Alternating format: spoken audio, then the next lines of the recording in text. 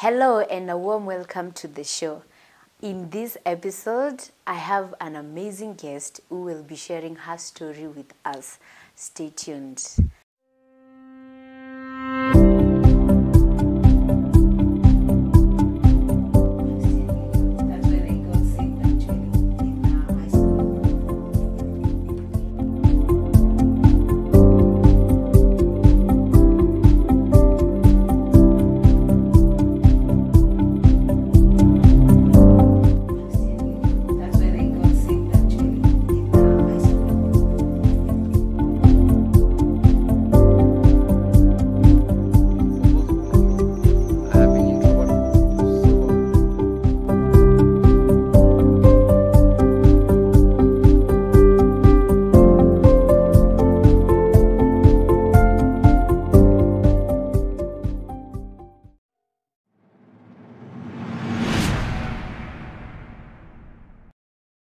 Karibu sana. Asante sana. Briefly introduce yourself. I'm Glory Kanana Njagi from Tharaka Nithi County,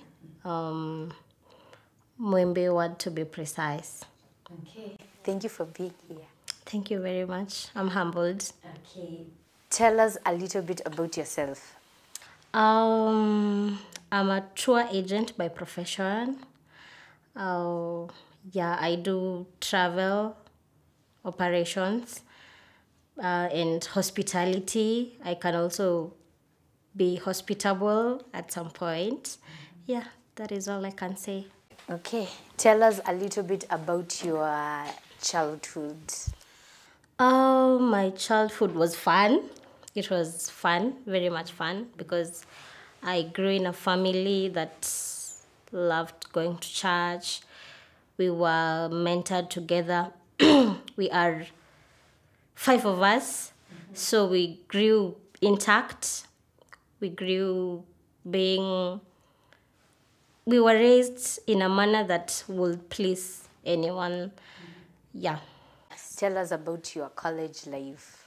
Okay, my college life was fun. It was fun. And at Kenya Utalii, you were taught a lot. We were taught a lot.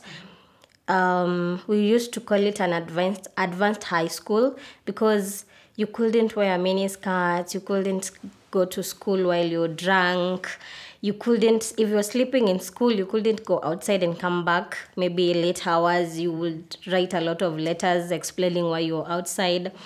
At Kenya Utalii, you were taught a lot because that is where I learned to control my anger. That is where I was taught on how to handle customers.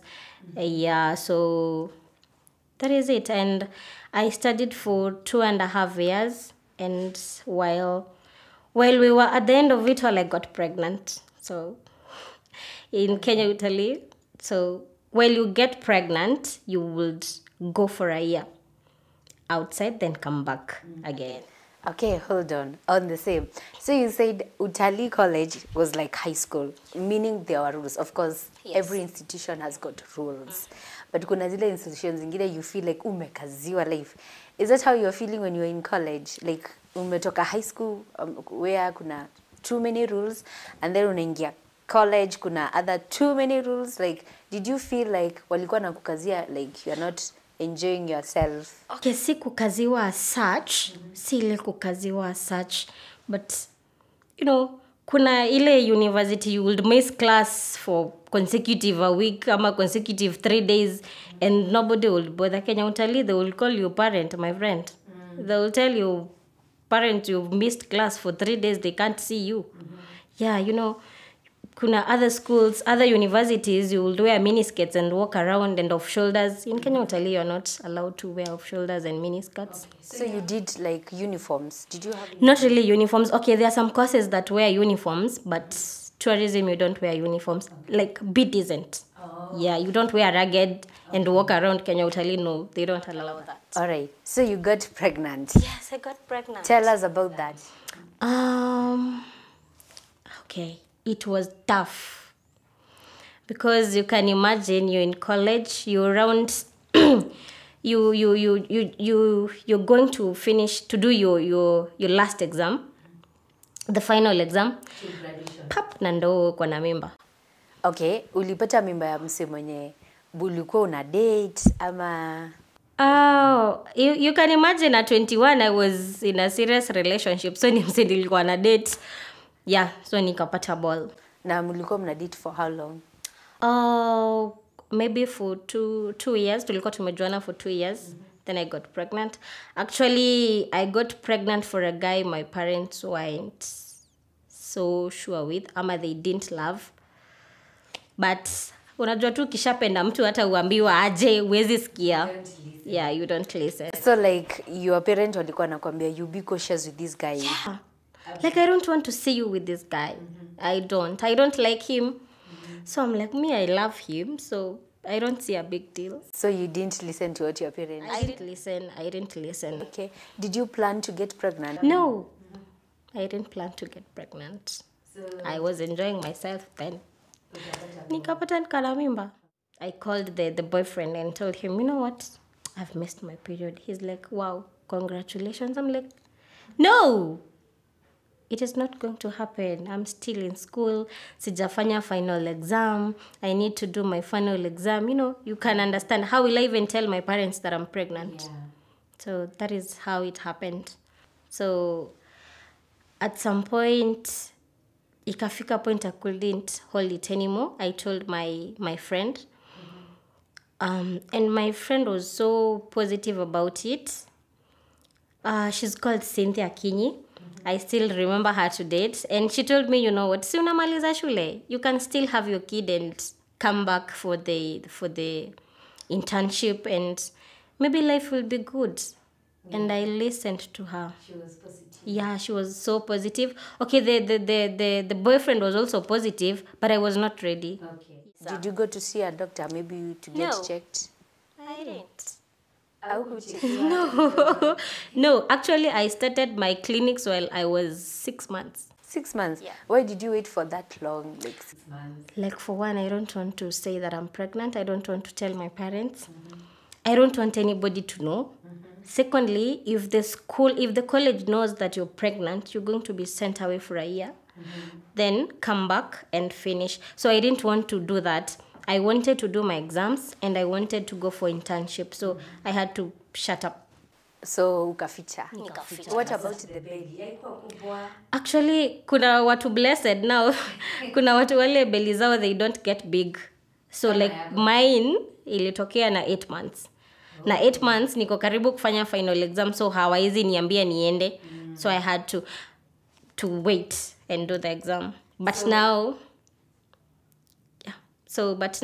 I had to kuficha. Like I would wear jumpers. Hata kukue na jua I'm still on my jumpers. Yeah. Ukificha and stuff. And then so ukafika the 8th month, ukaenda hosi. Oh, now it happened. While 7 months, I called my mom.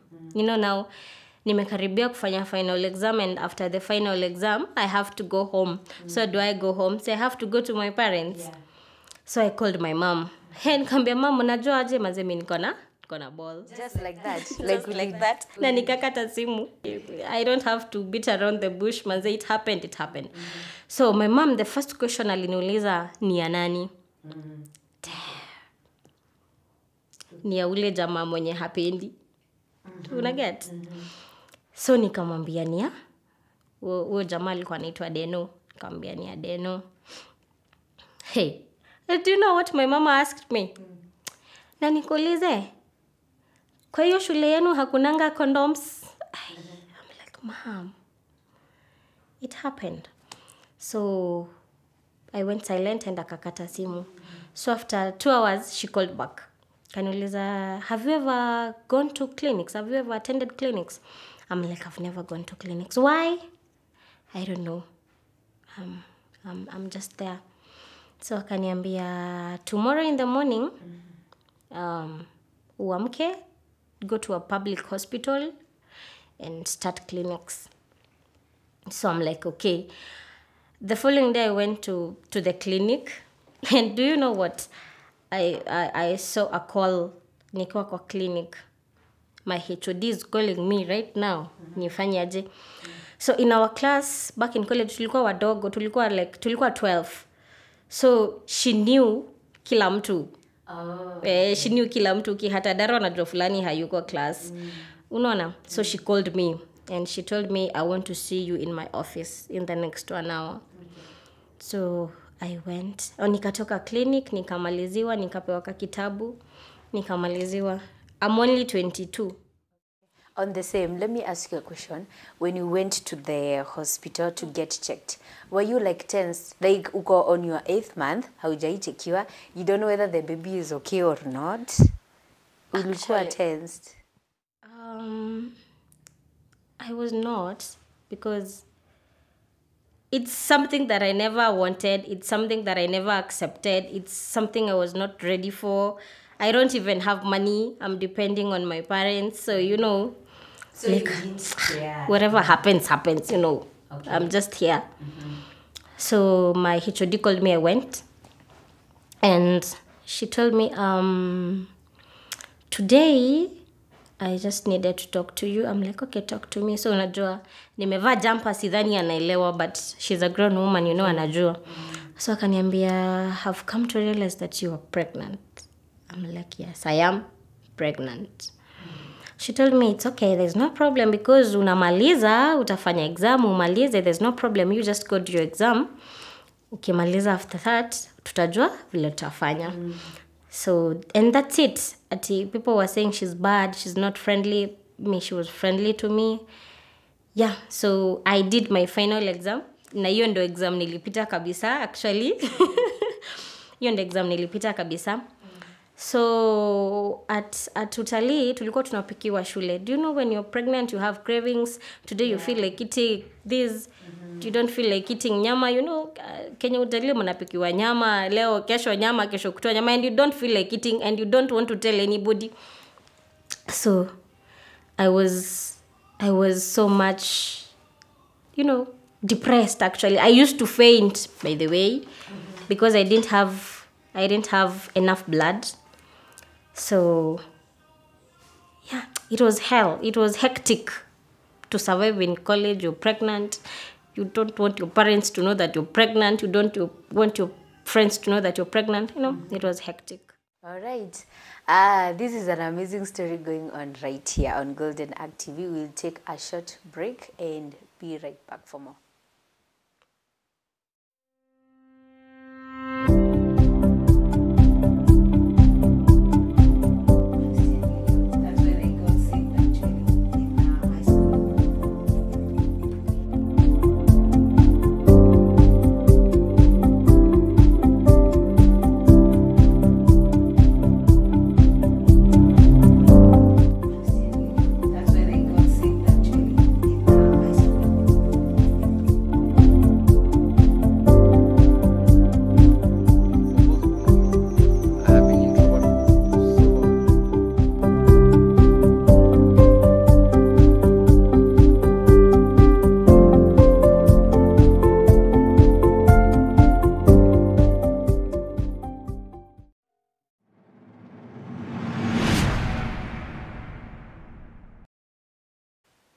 Welcome back. So you are on your eighth month pregnant. The HOD anajua. Okay. And then unafanya exams. So did you tell your friends?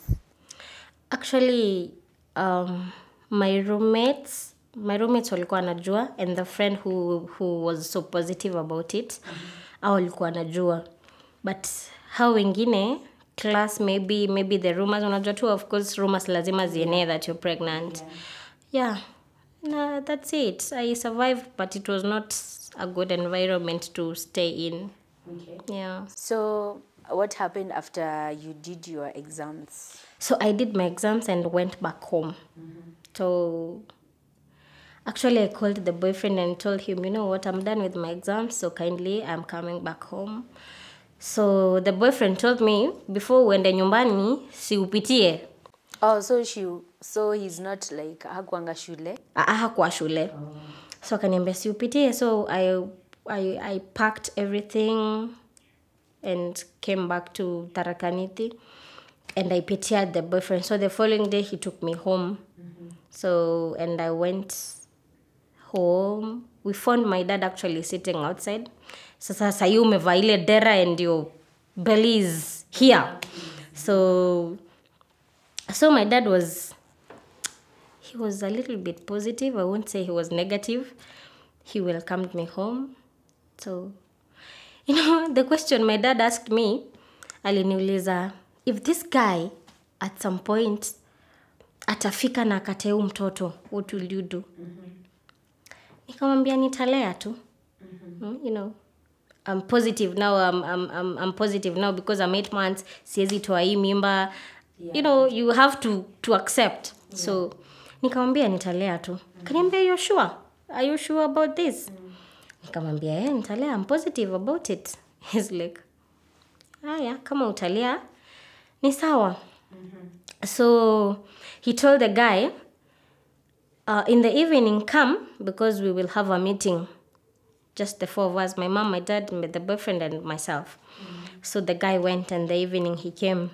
So he told the guy, it is okay, me, I don't have a problem. I don't know what you had planned. I don't know if it is God plans. I don't know. But now I had to go back to school to finish my attachment. Okay, on the same, before you tell us about the attachment. Okay. So umefika home, umepelekwa na Deno. Yeah. So your dad was welcoming. What about your mom? Was she welcoming or she was kind of disappointed? My mom was disappointed. Even my dad was more disappointed, but my dad was not showing. But my mom ni ule mse atakwambia to your face, like manze mimi umeni disappoint. So my mom was okay. There's a saying in Kimeru says, she used to tell me, makinyamwele makaudha.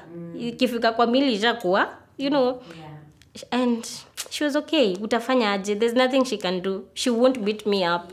Yeah. So eventually she accepted. Exactly. And adjusted. So umefikishwa home na they know your parents are there. So ulikana kidogo akaenda ama what happened?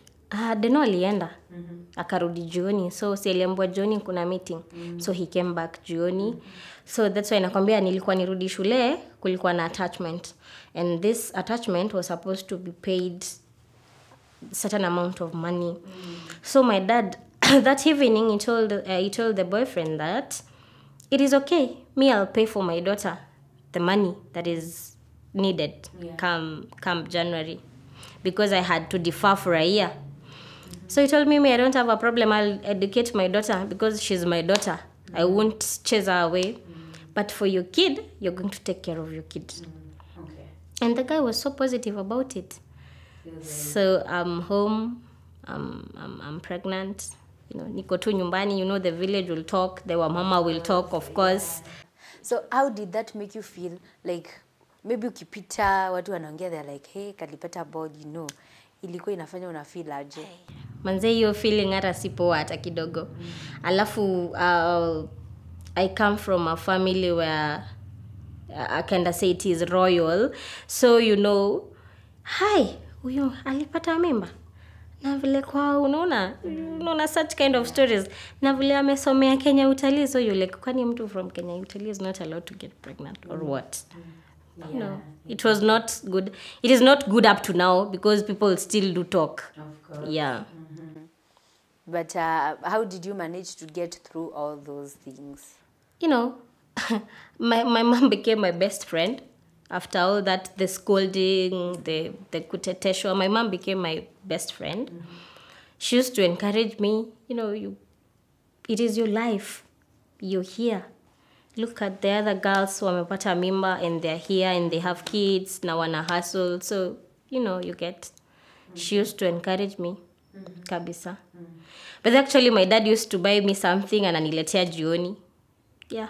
Yeah, okay. That was so good of them, for being there and encouraging you and stuff. So, uko 8 months bado, sindio? Yeah, let's say 8 months inaelekea the 9th month. So 9 months is here and then you delivered. Yes, I delivered. And then after that? After the delivery, I came back home. So actually the boyfriend was in Nairobi. after like that is nikalea mtoto. I came back home, everybody is happy, I have a kid. You know, my dad at I used to call me Mama Kim at some point. But then actually I never knew that my dad would love my kid so much. Nilikuwa nafikiria mtoi tu ni sawa tu, haina shida juu sina place ingine ya kwenda. But my dad was so friendly. By the way, he loved that kid like his. So the boyfriend is in Nairobi, and he came back, job ikaisha, akarudi Meru. So naona niko na mtoi nini, nimerudi attachment, nimemaliza attachment, nimekuja home, life is not easy, COVID. So you know, the pressure this guy used to give me, like, you know what, webu kuja tukae, like, now you have my kids, si ukuje tukaanishe. I'm like, okay, I love you, but at the same time niko home, siwezi kuja. So I loved this guy to an extent of I decided to go. So your time mtoi alikuanga how old? Mtoi alikuwa 1.5. 1.5. So you decided to move in with a guy? Yes, I decided to move in with a guy. That is in 2020. Did you tell your parents? No, I didn't. Uli escape to? Like, it was tough. I didn't have a job. So, you know, I told my dad, naenda Nairobi, there's a job nimeitiwa mahali. So I'll go. Do you know my dad hata alinitafutia fare? Sometimes we're very stupid. So alinitafutia fare and I went to Nairobi. Okay. But si job ulikuwa unaenda? Si job nilikuwa natafuta escape ya kutoka home. Niende kwa Deno. That time he was staying in Nairobi? No, he was staying, alikuwa sha move out from Nairobi, so alikuwa nakaa Chogoria. So ulienda Chogoria hata si Nairobi? No, I went to Nairobi. I went to my auntie's place. Nikakaa for a week. Then vile sasa nilikuja hivi, I went straight kwa Deno. Okay. So nikaenda kwa Deno, nikapata, hey, this is not exactly what I expected, lakini because I love this guy, let me vumilia. Okay. So what did you find? Like, you know, kuna ile una expect you will find something smooth. It is not smooth actually, because for one, I don't have a job. Job yake imeisha huko, amekuja huku, so ni kitu ya kuhustle. So ana hustle. It is not easy. So na nishatoka home, na sijasema nimeenda wapi. Mimi nilidanganya nimeenda Nairobi. Na siwezi pigia mzazi home. Una get? Yeah. So ilikuwa a little bit hard, and now you are starting from scratch. Okay. Yeah. And you were ready to start with him from scratch? Ready, fully prepared. I mean, you loved him. Hey, mapenzi. I loved him. Okay, so umemove naye, then what happened? Nimemove naye, so mtoi ako kwa mama yake. Vile nilienda attachment, my mom is very busy and my dad, so mama angepata time ya like kunishikilia mtoi. So the mother was okay. It is my son's son, so let me shikilia you guys, we urudi shule. So the kid ako kwa mama yake, so it is just the two of us, and this is not easy. Juu mumeanza from scratch. You guys are starting kununua sufuria, vijiko, you know.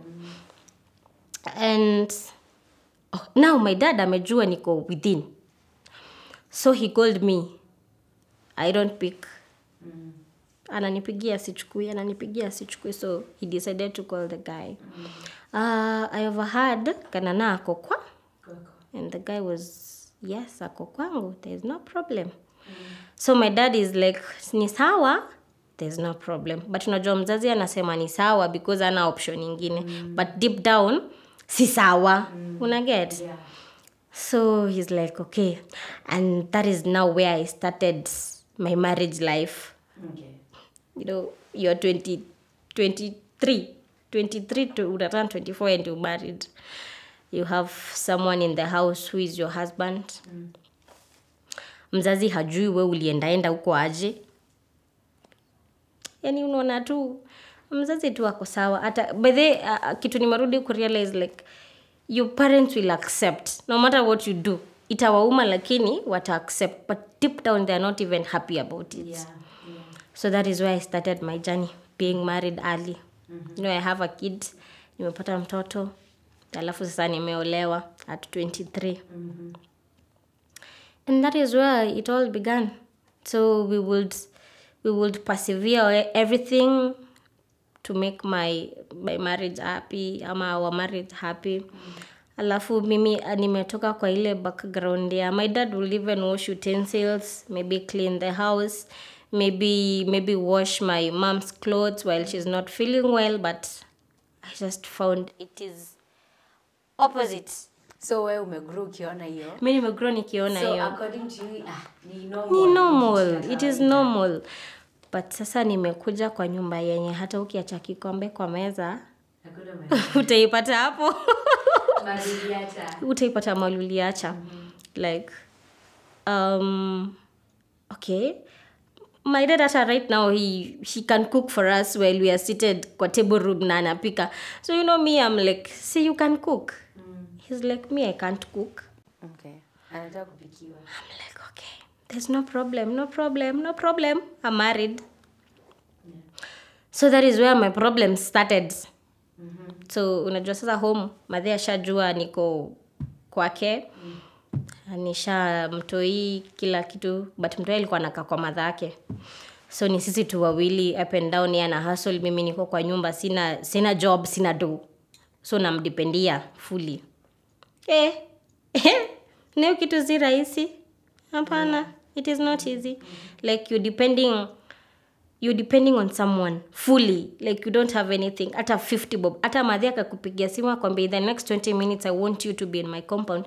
Like lazima umpigie simu mwambie manze unisaidie 20 bob. Nifike home. Juu place yenye tulikuwa tunakaa na kufika home ilikuwa 20 bob.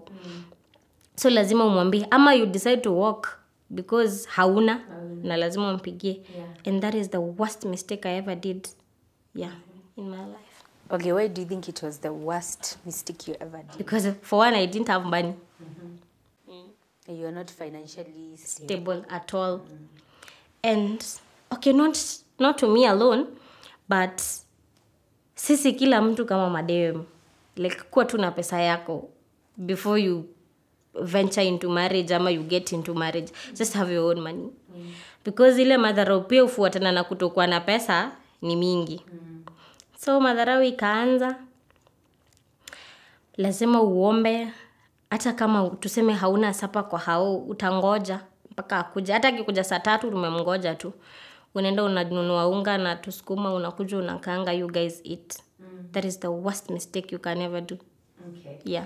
So umemove in, mnakana yeye, and you thought maybe you'll figure the whole thing out together. Yes. And then ikafika place akaanza tu madharau. So like you would go out, come back late in the evening, wewe tuko hapo unamngoja. And sometimes ulikuwa unamwomba, sometimes anakunyima. Atakwambia hana. Na akiwa nayo ama anakunyima tu. So uwezi jua, unajua pesa yenye haiko kwa mfuko yako, uwezi jua kama iko ama haiko. Ukinyimwa tu unasema tu ni sawa.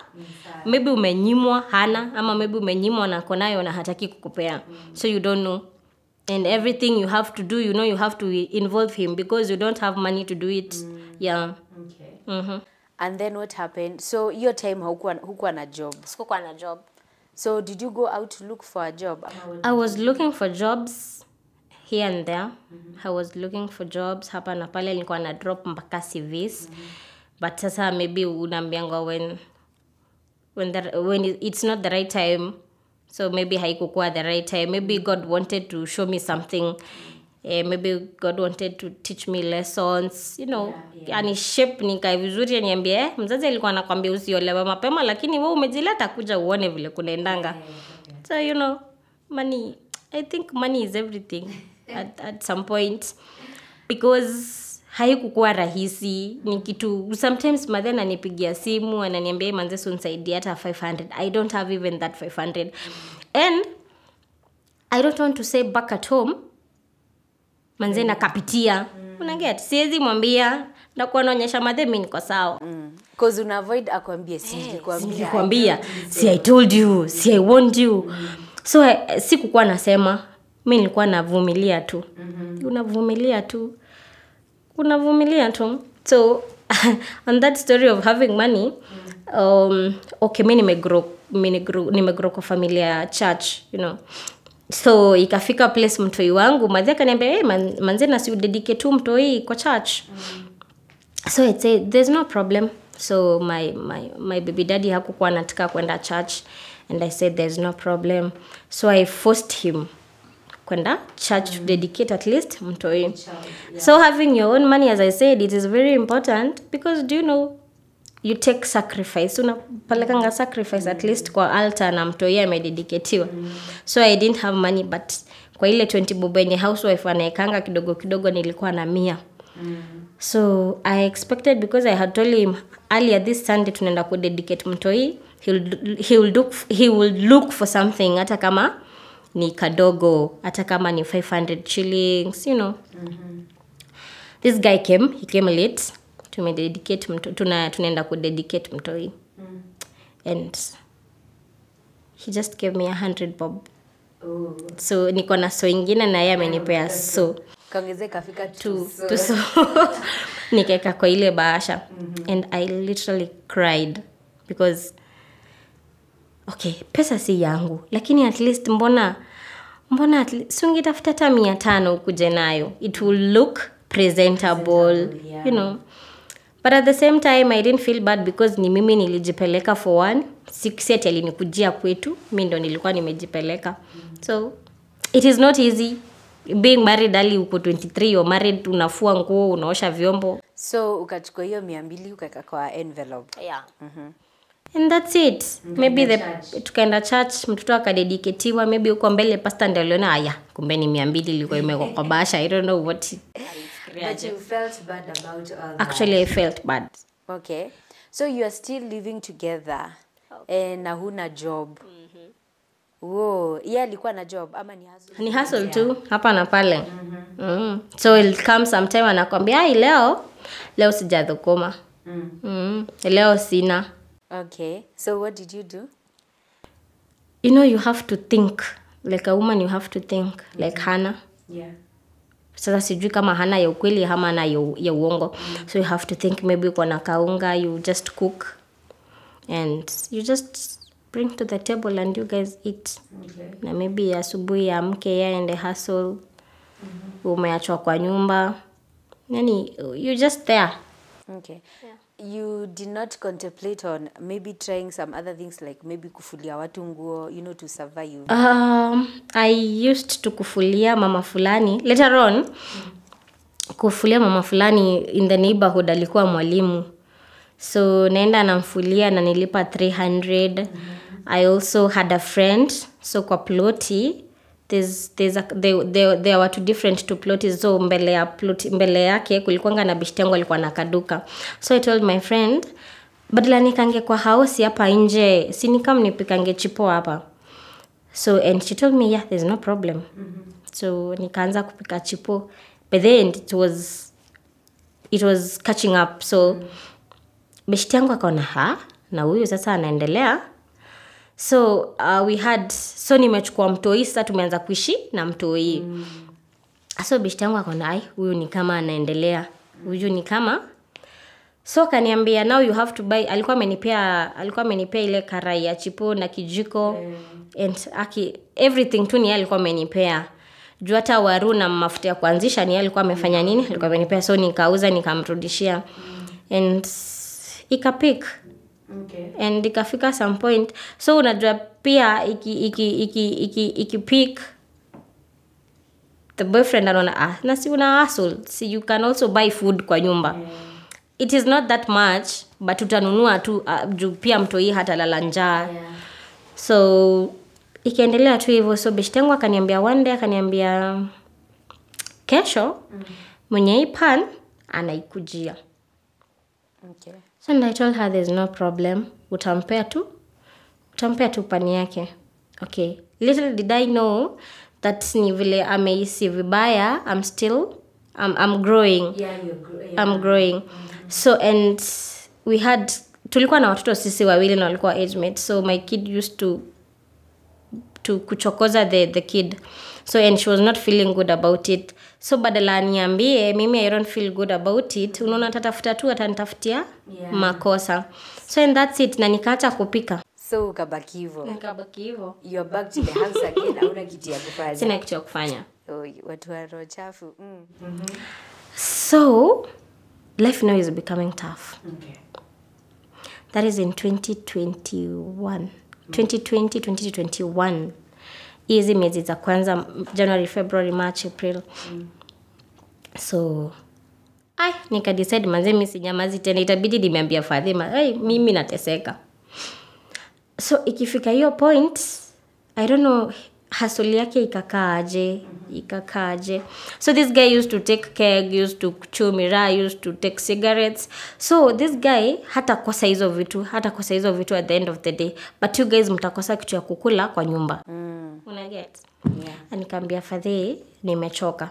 Manze I didn't tell you nikienda, but I'll tell you right now. Manze, it is not easy. So my dad was just look for a day, ukuje tuongee. Kwambia ni sawa.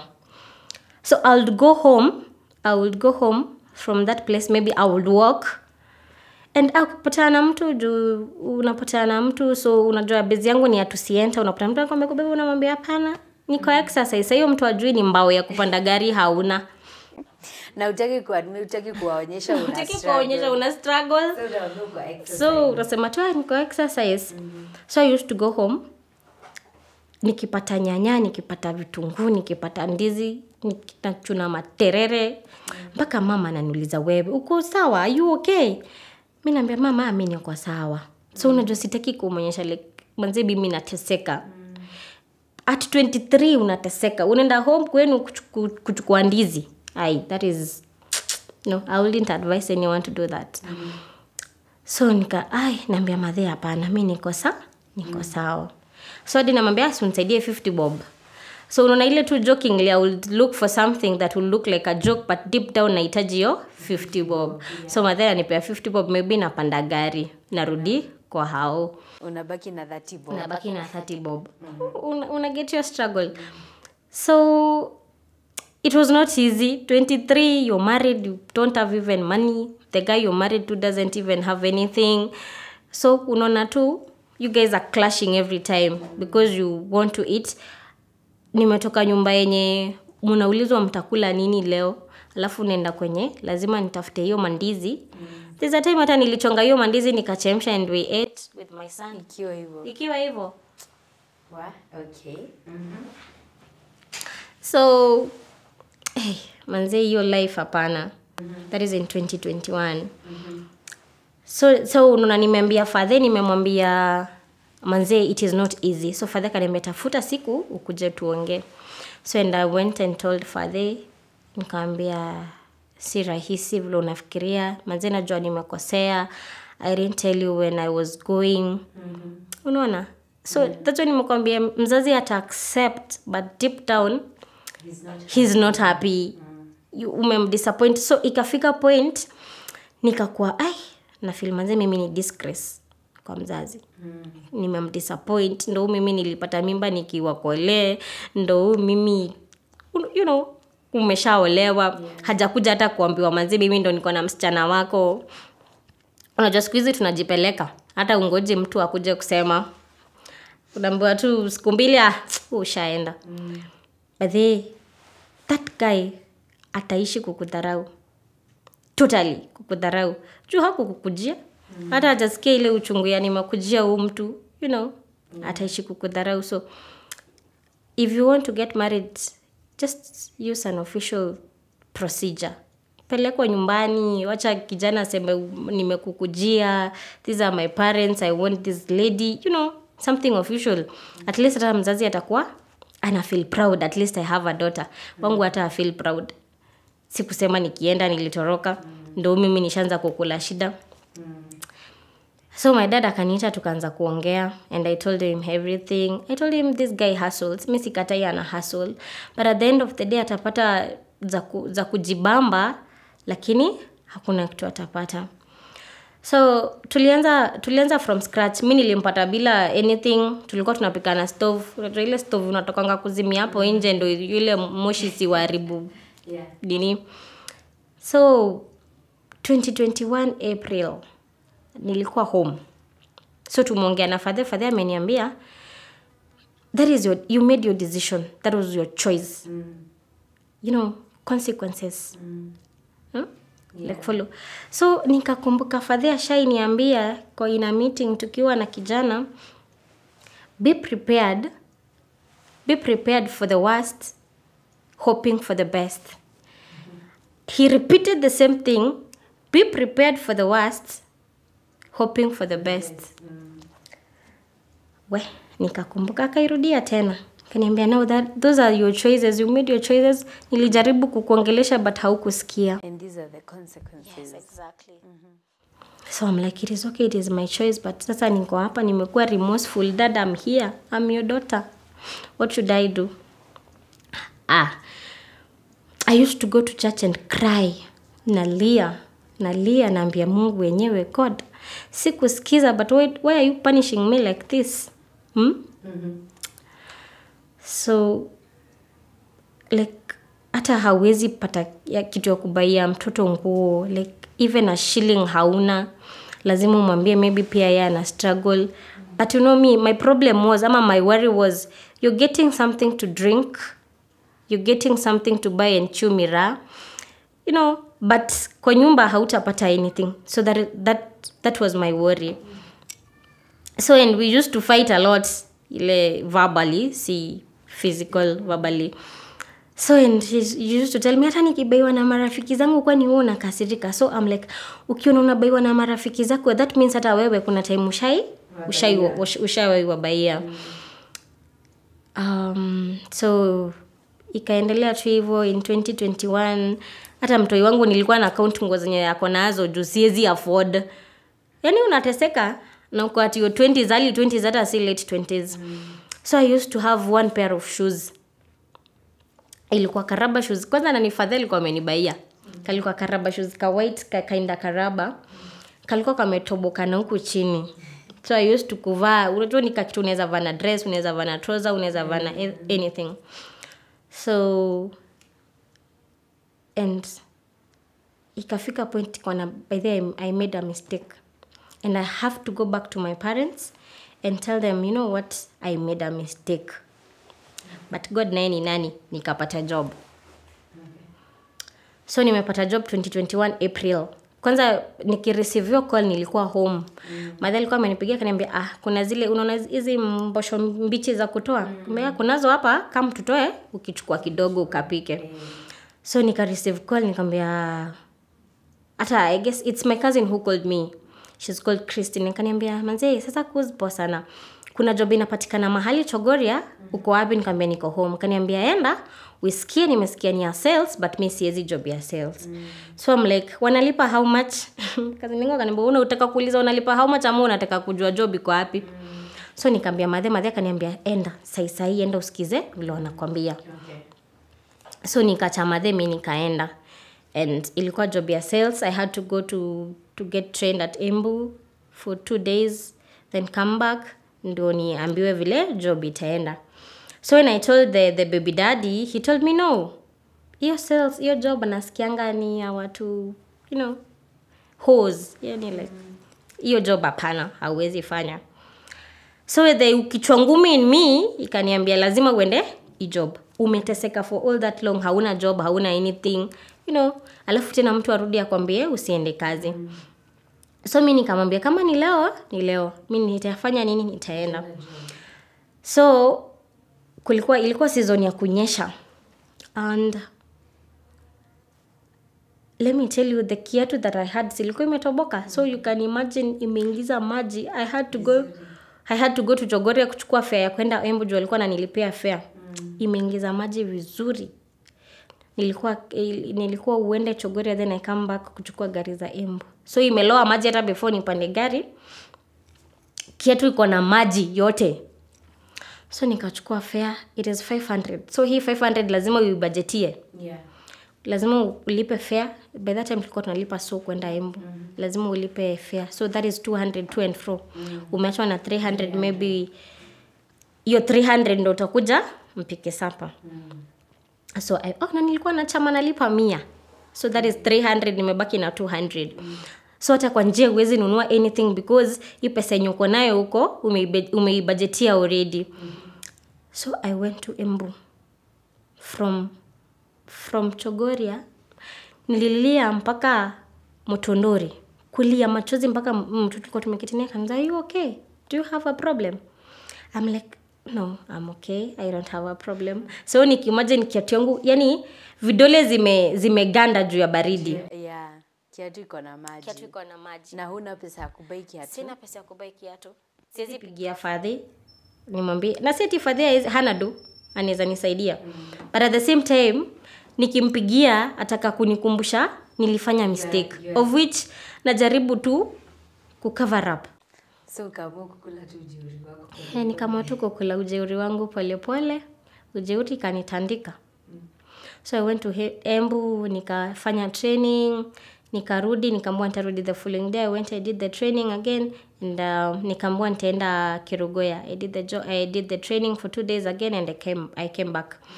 So nikakuja nikaambiwa I'll be the sales executive ama sales manager. So I started there. And I started earning. Now life changed, you know. Unajaribu kuimagine ulikuwa una struggle, hauna kazi. This guy was maybe ana hustle kidogo yenye anapata haitoshi, bado unateseka. Na urudi tena uanze kupata, sasa ikuwe ni wewe. Sasa everything it's you. Anything yenye itakula kwa nyumba ni wewe, rent ni wewe, kila kitu. Una get? So ulikuwa na expect ukipata job at least life itachange, mtakuja wawili mlete vichwa nyinyi wawili and msaidiane, but it is not that way. So sasa nimeanza ku-earn. Sasa ndio life imeanza kukua easy. You know, I can at least go buy my son something. At least akikwambia mama enda uniletee, unamletea. So unaget sasa life imeanza kukua. Imeanza kukua easy. So at least hata my dad akanipigia akaniambia, so nisaidie thao. Naweza msaidia. I can confidently send him some money because I have it. My own money. Na earn pesa yangu. And that's it. That is 2021, May, June, July, August, you know. Nika hustle. Yani life ikakuwa a little bit better than the way it was. But sasa ilikuwa ni mimi personally. Wewe ndio ulikuwa unafanya kila kitu. Mimi nilikuwa nafanya kila kitu. But actually mimi from utotoni I've loved having a family. Una get? Ile I will go out, hustle, come back. You know, napata mtu yeye amekungoja, maybe your husband is waiting for you, you know. But sasa it was totally different. You guys are both mmetoka, mmeenda kuhustle. This guy is telling you missing anything. And it was not easy. Okay. Alright, mambo yamechemka hapa. We'll take a short break and be back for more.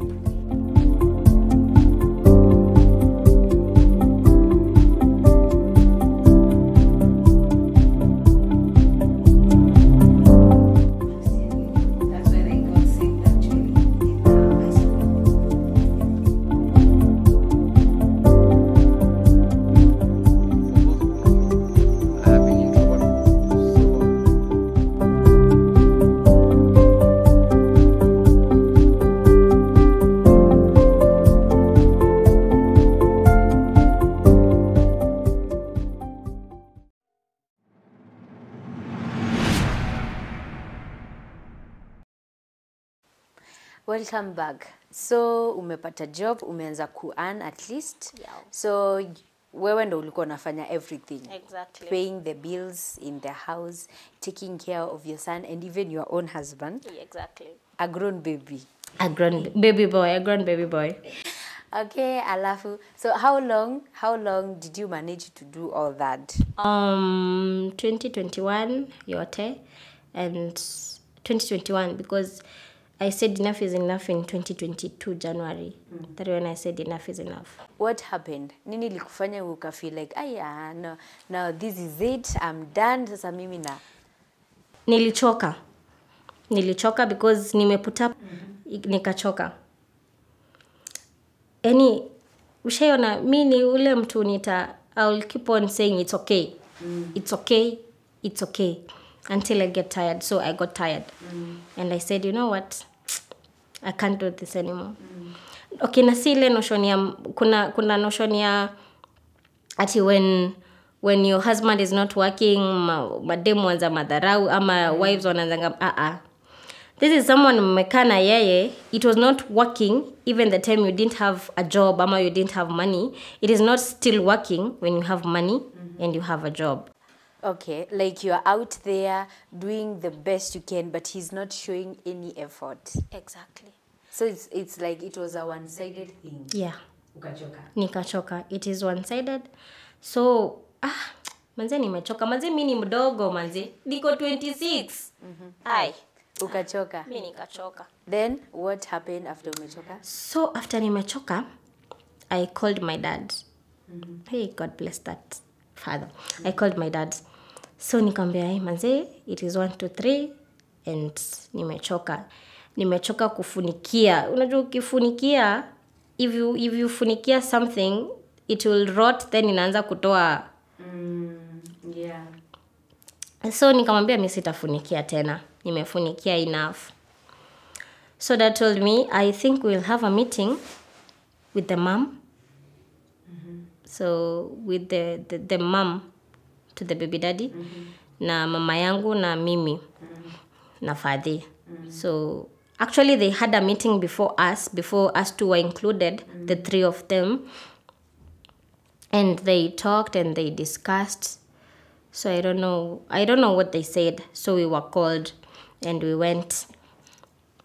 So tukaenda tukaongea issues. So we were told, you guys are very young to be fighting over petty issues. You guys hata siku moja mnafaa kusema hata tunaenda na Nyuki for the weekend. Sasa unashindwa na Nyuki hata mtenda na nini? If this guy kila kitu ni wewe unafanya, tena urudi tena ulipe fare kwenda na Nyuki, you guys go and chill. Like no. So the mom was like, you guys are too young to be fighting.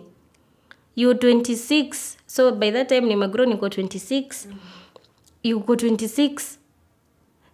Na mnashinda mna fight juu ya kitu kidogo sijui hujapika sijui hujafanya nini. You know, hata sisi tukiwa wanawake kwa nyumba, you help someone. At least ukifika mbele yake si uoshe hata vyombo basi. Ama upike, umwambia nimepika ugali, we kama upike mboga. Ama ni sawa acha mimi nipike wewe osha. You married, you're providing, you're doing everything, but this guy even washing utensils he can't. Hata kutoa kikombe kwa meza kupeleka kwa sink hawezi. Mmetoka job, maybe nyinyi wote mmehustle, mmekuja mmechoka, yeye anakuja anaekelea miguu kwa meza na anachukua remote. So you have to cook, you have to do everything. Like anze So we went for the meeting and we were told like, if you guys are tired of each other, see, you just leave before mukaanishe. Ama I don't think there's anything yenye inawasumbua. For one, remember, mimi si kusema nikitoka home. And we are doing meetings with the mom, of which they should be knowing that their son is married. Yeah. He has married a girl from this family. But hawajai kuja kwetu, hawajai kuja kusema like they have, you know. Yeah. So that's it. Na tukaambiwa twende, we solve our issues. It was not working. Nilikuwa nishachoka. So that is tumekaa for around 5 years, 6 years. 6 years actually. Ulivumilia for 6 years? Yeah, kutoka kwa boyfriend, nimekuja mimba, nimeteseka, nimestruggle 6 years. So nilikuwa nafanya job. You know, sometimes that I give someone peace. If someone is doing you everything, mpe peace. Hata nipigia simu sometimes aniulize uko wapi. So nilikuwa nafanya field work. So maybe nimetoka mbali, tumechelewa, hatujafika mapema. So this guy would call me, kwani uko wapi? Si niko job, natoka job. Hataki kusikia. He's like, unafanya nini saa hii? So one day nikashikwa tu nikamuuliza, mimi ni mtu mkubwa, usiniulize mali niko. So he called my dad. Akamwambia, no, your daughter is asking me questions, like nisimkuwe namuuliza mali yako. And my dad called me na nikamwambia, si ni ukweli? I'm a grown up. So my dad was like, you're married to this guy. And I'm like, me, I'm not married to this guy. Okay, tunakaa pamoja, but I'm not married to this guy. So ikafika point nikachoka. I'm totally tired. Like hata si feel kwenda kwa hiyo nyumba. Like nasikia jioni imefika na shindwa, no, I just can't go. I'm tired. Totally tired. I just need to go to at a friend's place and sleep there. But nenda napika, nikisikia kupika. So ilikuwa imefika point nikijisikia. So na in mind mimi nilikuwa nafikiria marriage is sweet, marriage is something good, marriage is something great, but nikapata mimi yangu ni opposite of what I expected. So vile nilichoka, I just called my dad one evening, nikamwambia, dad, nakuja home. Dad, I'm coming home. So I went home. Actually, he took me home. That man? Yeah. Like, hakukuzia like, apana usiende, we can work these two No. out. We have, I was, I'm literally stubborn myself. So, alikuwa ameniambia we can still work. Unajua, unapenga mtu chances. Like, we can do this. We can work it out. So, mimi nilikuwa nimemwambia we can do this. We can work it out. Tunaweza ifanya. Tunaweza fanya hii kitu na iwork. To prove watu wrong. Unajua, ile like, watu wamewaongea, like, hamwezi enda mahali. This guy wants to use you. Like, we can prove people wrong. But wapi? You ran out of chances. Eish. Zikafika point nikasema, no. No. So, actually, he took me home. Kanipeleka home. And nilibebwa na gari ya job. So, nikaenda home.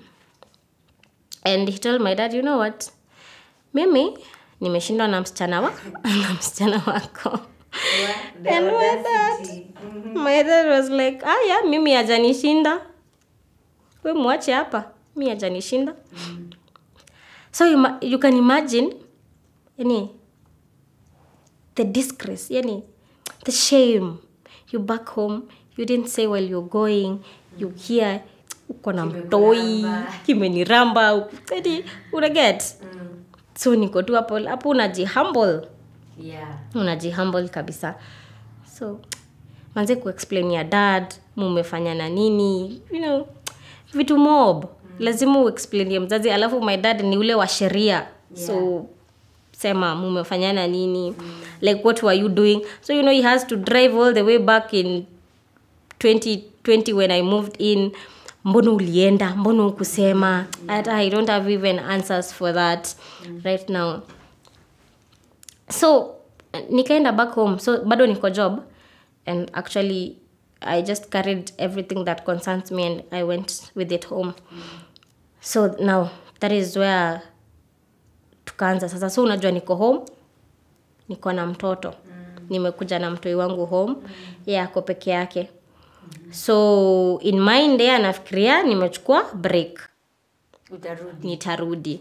So he would come home, anakuja, anaongea, but mimi in mind najua I'm not going back home. No matter what, I'm not going back. I'm not even 30 na nimeteseka hivi. Sitaki kuteseka tena. So anajua nitarudi, but me in mind, I'm not going back.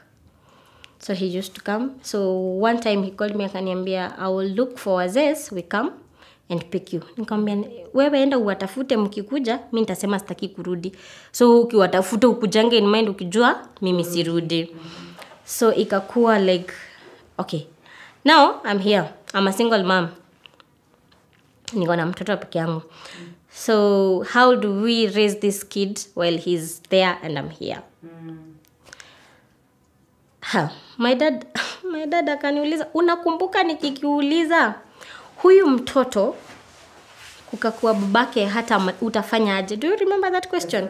Nikasema nitaweza. Niambia now this is the right time. You can say it. So tukakaa and that's it. I got a friend who used to come to my workplace to greet me. He was a guy, he had a car. So alikuwa anakuja anapark hapo, anakuja maybe anatupeleka lunch na au fellow workers wengine. So this guy anasema he's coming to see me. So you can imagine he even went to my dad and told my dad that this girl is getting married again. So unajua mtoto wangu hatalelewa na pesa za other men. You know, you're telling my dad this thing. Mbona unaambia babangu vitu kama hizi? So he said, if you've decided to get married, you know me, I'm not going to kufanya anything ya mtoto. Nikamwambia me, there's no problem. I'll take care of my kid. Struggles bado hazijaisha. So we stayed. Anakuja kuwa na mtoto. Maybe anakuja huko akienda anambaya kasoda kale kadogo, take a small soda, anakuja na. So my dad told me one day, like, mbona umezoesha huyu mtu hivi? He'll come pick the kid and yani he won't do anything. So you be prepared once and for all. If you want to take care of your kid fully, ama you want to involve this guy. And if you have to involve this guy, may it be legal. Like muende muandikiane and what blah blah blah blah. So at some point nilikuwa nimefika nikaona like I can't do this alone. Like I still have to involve him. Unaona? So we used to communicate. Yeah? Ananitumia 200, ananitumia so. Unaona, naona ni kama tutasaidiana. But at the end of the day hatusaidiani. So Fadhia kaniambia we jipange tu. Iteze ikuwe legal ama akuachie mtoi kabisa ama mko parent na ikuwe legal. So me I'm like maybe this guy kitu kingine kananikuja kananiambia ama this guy might change. Maybe nimemfunza lesson enough. I can go back na tuanze life. So did you go back? No. Okay. I didn't go back. I can't go back. Kakitu tu kananiambia unaweza rudi, maybe amesoma lesson enough. So but at the end alikuwa ananiambia tu yeye pia nimejifunza, nimelearn lessons, nimejua what to do, nimejua how to handle things. But at the same time nilikuwa najiambia ile siku nitapanga kutoka I won't go back. So I remembered that thing. I will never go back. And that's it. And that's how I became a single mother. Nalea mtoto wangu peke yangu. So like the dad neglected the kid kabisa? Yeah, right now he doesn't do anything. Like you have to sort yourself out. You have to figure things out. Na ukachana tu na yeye. Na nikachana na yeye kabisa. Okay, so after umetoka kwake ukarudi back home, unajua you are wounded. Exactly. The wounds are fresh. Yeah. So when you went back home ndo ulianza kuheal ama it took some time? Healing. Mimi niliheal nikiwa kwake.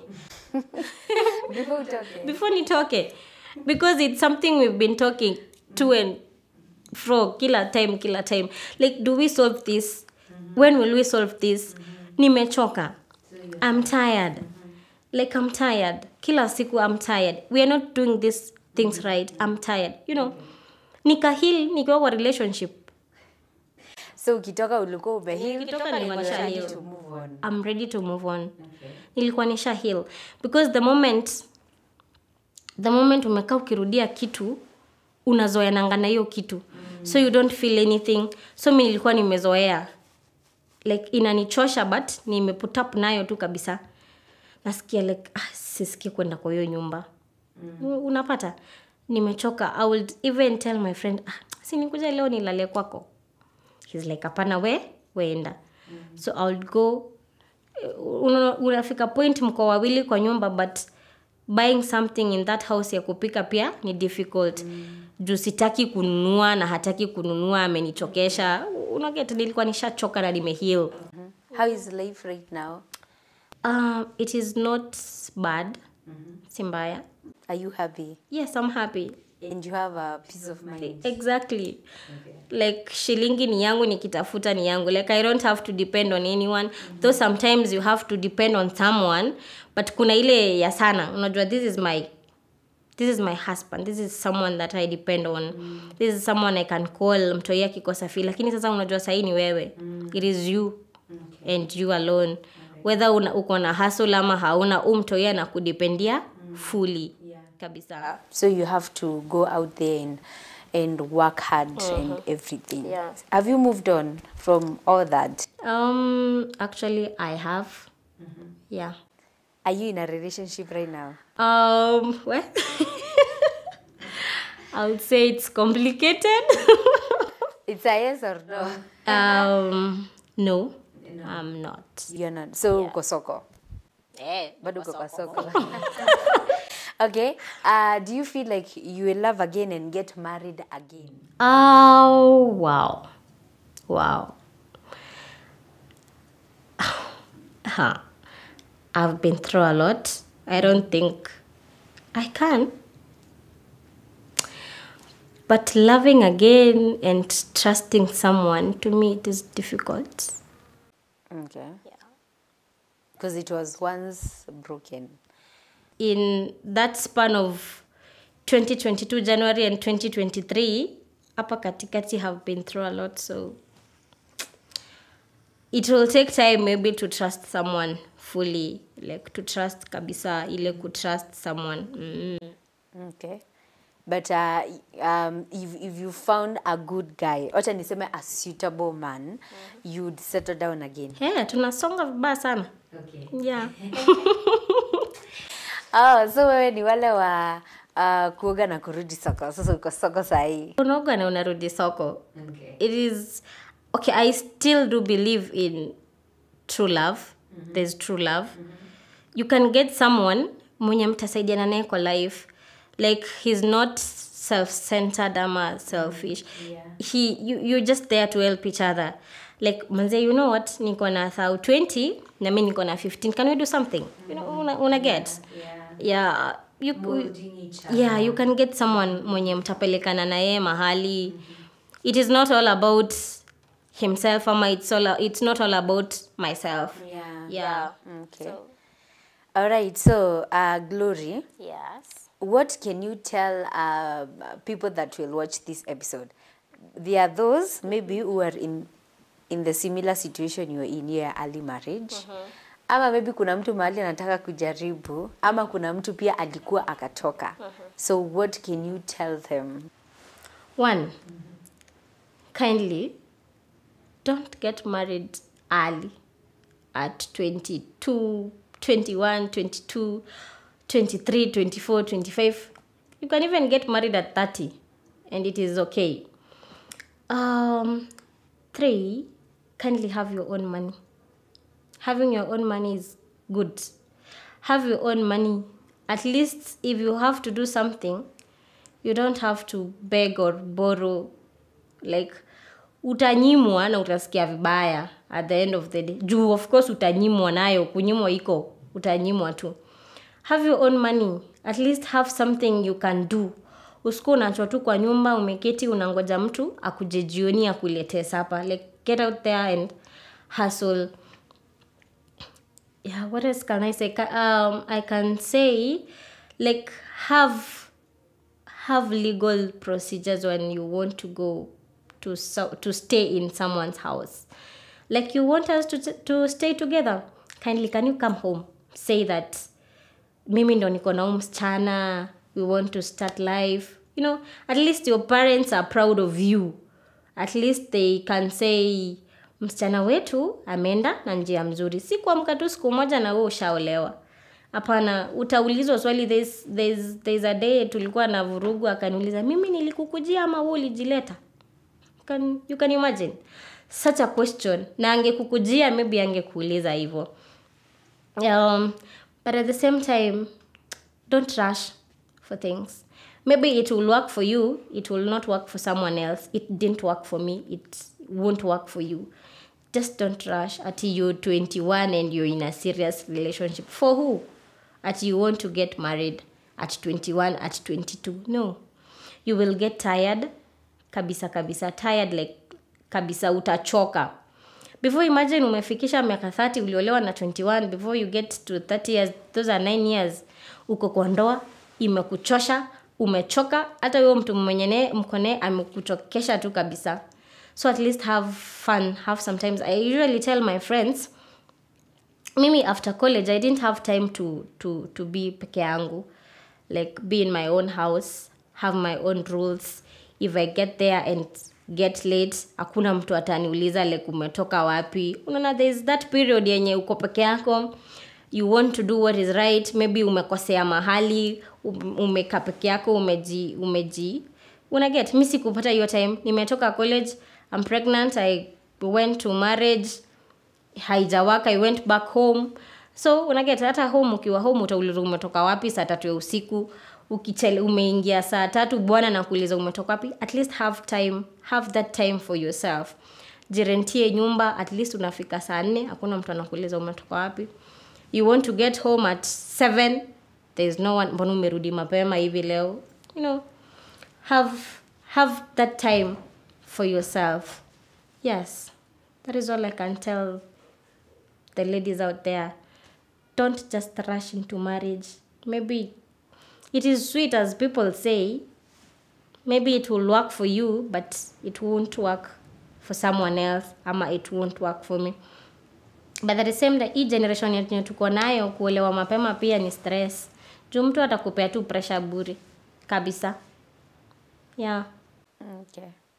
All right. Thank you so much, Glory, for sharing your story. Marriage is not an easy thing. It's a task. That's one thing for sure. And hata mimi na support hapo umesema don't rush. Take your time. You should give each other enough time, to know each other. And also to get to understand, ujue kama utawezana nayo ama hautawezana nayo. And this is for people who will be watching this episode. Maybe if you're in marriage and you are struggling, there's a lot of pressure and you feel like you cannot do it anymore. It is okay. You don't have to continue, like struggling and being in it. We would rather have you go back ama get out of it alive than coming to get you, when you are dead ama hizo vitu zote. So thank you so much, Glory, for sharing this story. I know it will encourage someone out there. Okay, Glory, what do you do?